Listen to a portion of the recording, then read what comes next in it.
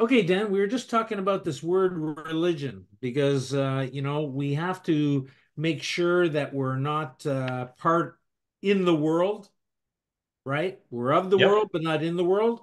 So I think we should tap on to, this world religions and just what is religion, Daniel? Let's kind of just tap on this for a second here because there is that verse in James 1:27. There's only five verses in the King James that contain the word religion. So everyone else can look that up themselves. But I just wanted to tap on this topic here. All right.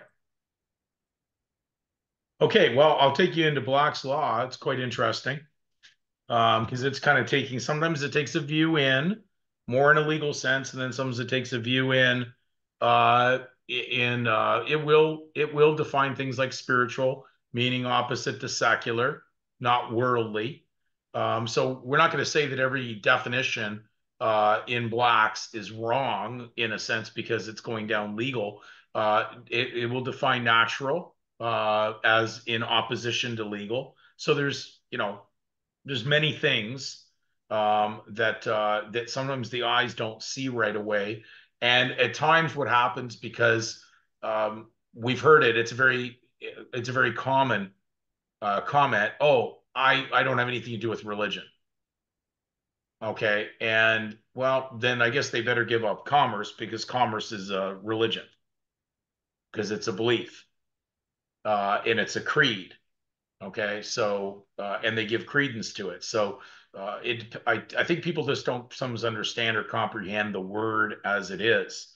So we go to you know religion and Black's Law fourth, and it says man's relation to divinity, to reverence, worship, obedience, and submission to mandates and precepts of supernatural or superior beings. In its broadest sense, includes all forms of belief in the existence of superior beings exercising power over human beings by volition, imposing rules of conduct with future rewards and punishments. Then it has one's views of his relations to his creator and to the obligations they impose, of reverence for his being and character, and of obedience to his will.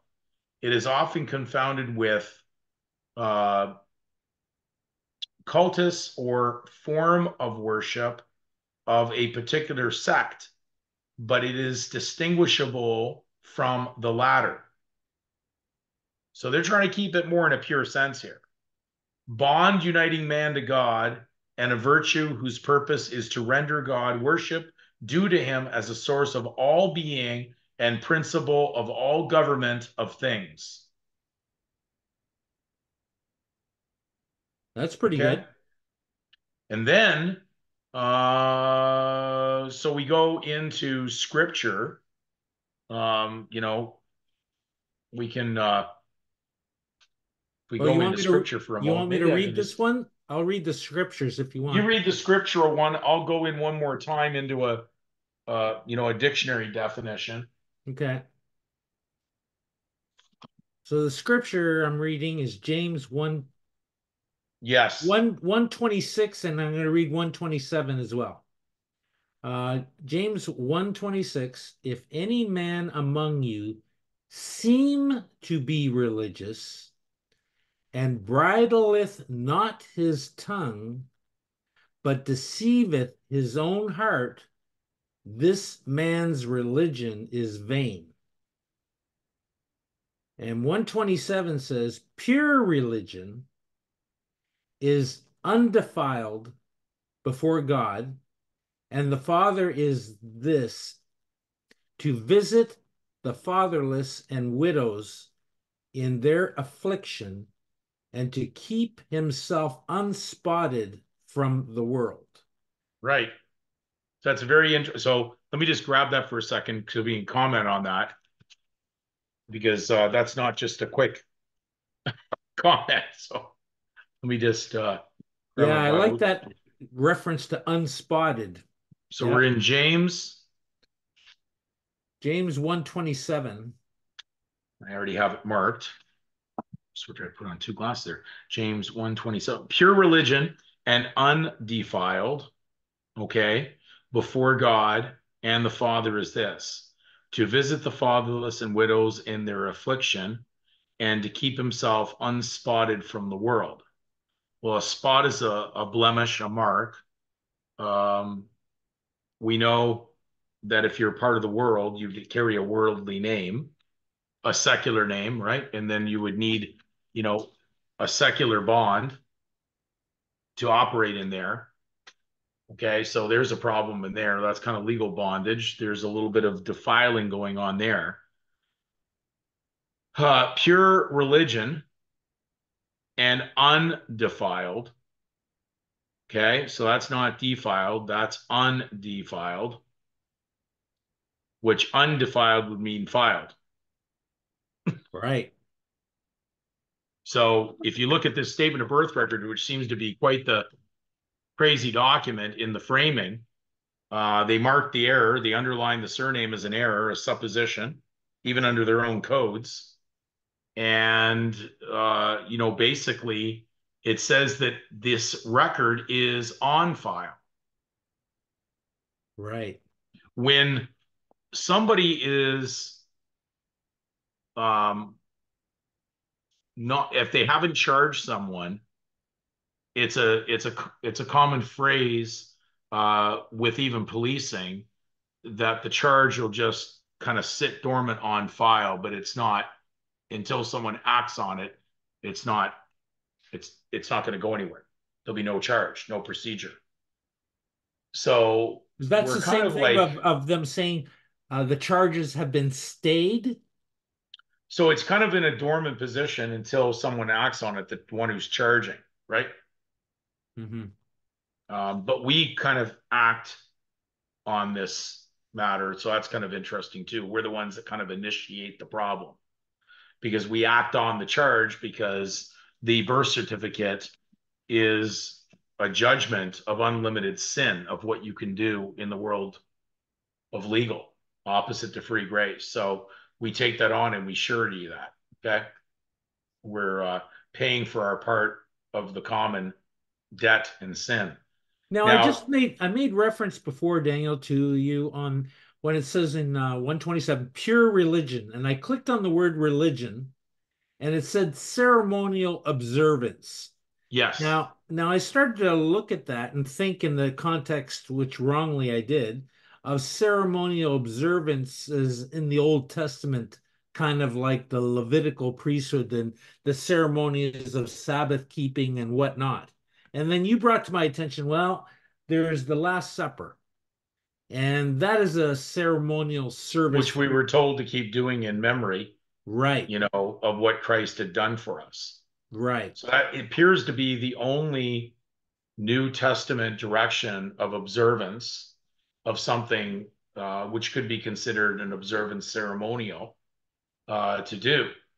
And so that's why it was so well laid out on what they did, the breaking of the unleavened bread and of the wine, taking of the wine.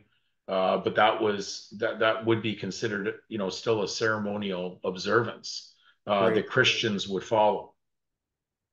Okay, great. So, but there's no other ceremonies or any, we'll call them these holy days that are in there that are to be followed. So, anyways, just we have to remember too that the journey of the nation of Israel when they were under more of a ceremonial ordinances and laws, which we would relate to the Mosaic Code, that was at a time that was dealing with after Adamic sin had already occurred in man's journey in sin before the arrival of Christ.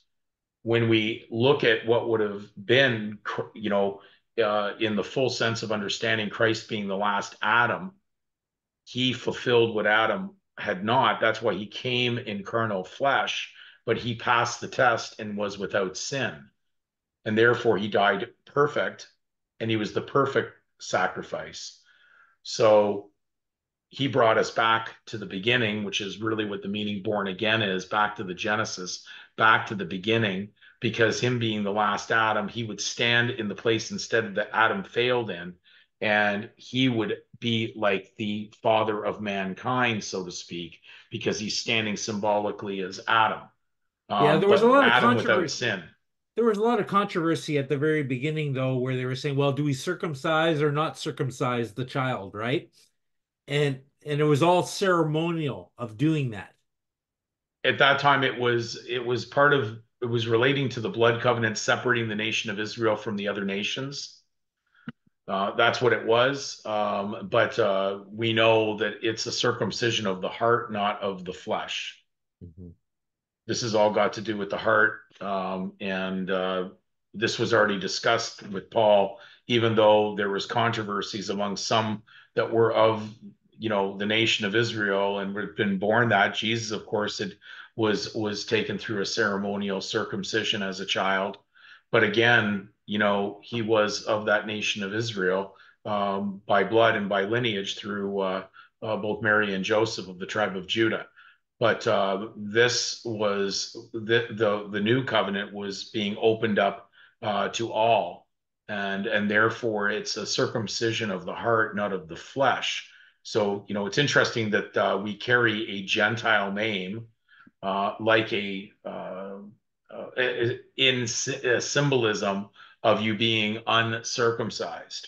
And then basically, when we realize where we're going with this journey, that we'd be cutting off the legal interest or anything to be part of the collective public world, to serve without any conflict of interest, our only primary master, which is Christ. Well, then we'd be cutting that off. So it's almost to an extent a circumcision of the heart, but it's reflecting in just name. We'd be only bearing the name of our master, which is Christ. So therefore, we wouldn't be in any confounded confusion of merger between the two sides. There'd be no longer, a struggling between two masters. Beautiful. All right. Anything else you want to say before I close it Yeah, off? so there you go. So I know a lot of people have said it. Oh, it's a new age thing to say, "Oh, I'm not religious." They're totally foolish, anyways, because they're involved in the biggest religion out there, which is being a Mammonite. Yeah. So they don't have the proper, I would just say, uh, wisdom at that moment to realize what that word is. And so we have to be careful, because sometimes we jump. There's the word God, but there are many gods, but there is only one true God. Amen. Okay. That's it. All right. Thank you, Dan. Appreciate Yep. it.